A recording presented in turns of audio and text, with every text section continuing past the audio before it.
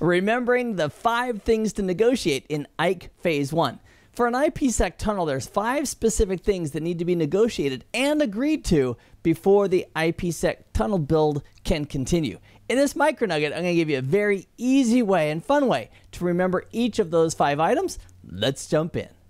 IPsec is a great way to implement a site-to-site tunnel. For example, we might have ASA1 and ASA2, and they want to secure all the traffic between the 10.0.0 network and the 10.2.0 network over the internet. Using IPsec, we can certainly do that. Part of negotiating and building that tunnel involves something called an IKE Phase 1 tunnel. And the details of the IKE Phase 1 tunnel are that you have to have 5 specific elements, and they need to be agreed to in some fashion between the 2 peers. And so a great way to remember the 5 specific things that have to be agreed to by these 2 devices, we use the keyword of haggle. Like we're going to go and haggle. Well, what does haggle represent? H.a.g.l.e. If you remember that, at least you'll be able to get the ones that you remember based on the letters. So let's take a look at each one. The H is for hashing. The hashing algorithms are used to verify data integrity. Popular hashing algorithms would be, for example, MD5 and SHA. The A is for authentication.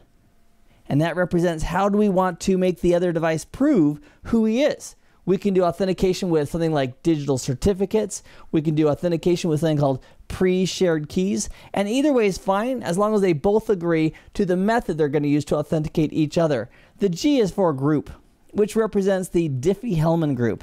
Diffie-Hellman was named after the 2 gentlemen who wrote the protocol, and what it allows ASA1 and ASA2 to do is generate secret keys that they can use with each other to encrypt and decrypt data respectively. The L is for the lifetime. How long should this IKE Phase 1 tunnel stand up? Should it be a day? Should it be an hour? The shorter the lifetime, the more secure it's considered. Why? Because if it gets torn down after an hour, it has to be rebuilt. We're going to have new keying material because of new Diffie-Hellman, and the whole thing will be more secure. So what's the lifetime? The default on a Cisco router on a site-to-site tunnel is 1 day for the IKE Phase 1 tunnel. And finally, we have the E, and that's for encryption.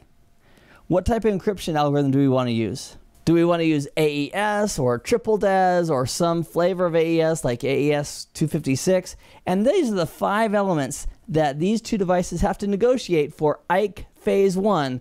Now with IKE version 1, there's also a Phase 2, and that's a second story. But I want to give you the 5 specific things: hashing, authentication, group, lifetime, and encryption method that the 2 are going to need to agree to during IKE Phase 1 if they're going to be IPsec peers. I hope this has been informative for you, and I'd like to thank you for viewing.